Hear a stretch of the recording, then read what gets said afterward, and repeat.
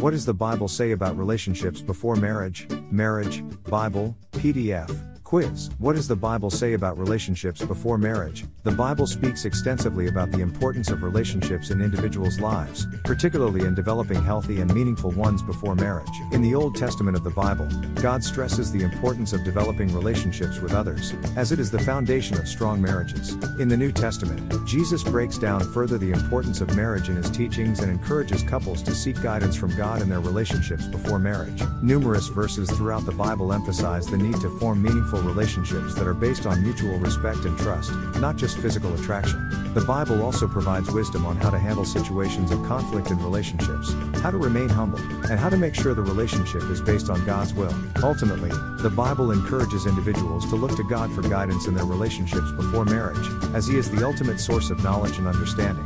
What does the Bible say about relationships before marriage for many of us? Relationships are an important part of our lives. They influence our decisions, shape our values, and offer us companionship and comfort. However, relationships can also be difficult to navigate, and it is important to be aware of how the Bible speaks to these matters. In this article, we will explore the Bible's teachings on relationships before marriage, including what God says about premarital sex, how to establish a strong relationship with your boyfriend or girlfriend, the benefits of waiting to have sex until marriage, and more.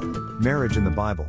God's plan for relationships. Before we look at what the Bible says about relationships before marriage, it is important to understand the Bible's view of marriage itself. Marriage is seen as a holy union between a man and a woman, established by God and blessed by Him. According to the Bible, marriage is meant to represent the relationship between Christ and the church, with each spouse reflecting the love of God in their relationship. Marriage has been an important part of human life since the dawn of civilization. The Bible, specifically the Old Testament, is filled with stories about marriage and the role of marriage in society. In the Bible, marriage is seen as a covenant between a man and a woman, and is something that is to be respected and esteemed. Marriage in the Bible begins with the story of Adam and Eve in the Garden of Eden. This is where God sees the need for companionship, and so He creates a woman to be a helper for the man. Adam and Eve are the first couple to enter into a marriage covenant, which establishes the foundation of marriage in the Bible. The Bible also speaks of other marriages, such as the marriage of Abraham and Sarah, as well as Isaac and Rebekah. These marriages were seen as a representation of God's love for His people, and were a sign of faithfulness to the covenant He had made with them. In the New Testament, Jesus' teachings on marriage are very clear.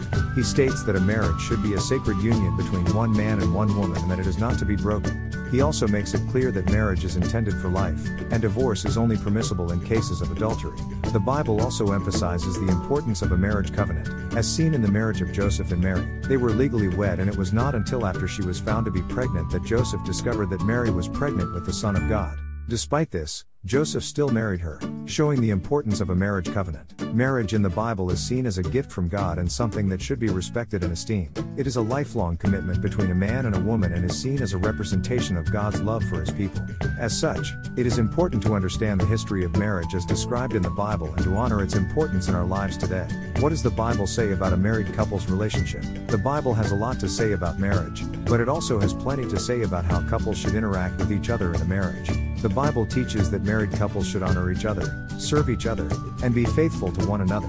It encourages couples to have a deep respect and love for each other, and it places a high priority on communication. Communication is essential in a healthy marriage as it allows couples to express their feelings, needs, and desires. Effective communication helps build a strong connection and trust between partners. It also allows couples to resolve conflicts and make decisions together. Respect is another important factor in a healthy marriage. Respect means acknowledging and appreciating your partner, even in difficult situations. Respect should be unconditional and should not be based on the other person's actions. Compromise is essential in any successful relationship.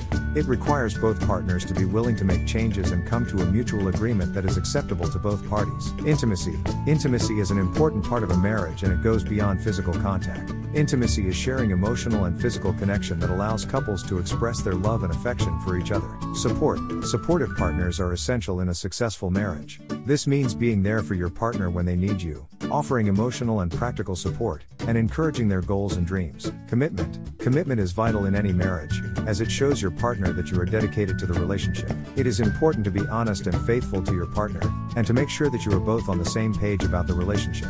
Shared values. Couples who share similar values and beliefs tend to have stronger marriages. Shared values help create common goals and a deeper understanding between partners. Mutual interests. Having mutual interests can help bring couples closer together and create a stronger bond. It can also help provide a sense of purpose and direction in the marriage. Bible verses about relationships before marriage. The Bible is quite clear on its stance regarding relationships before marriage. One of the most well-known verses about this topic is 1 Corinthians 6:18, which reads, "Flee from sexual immorality.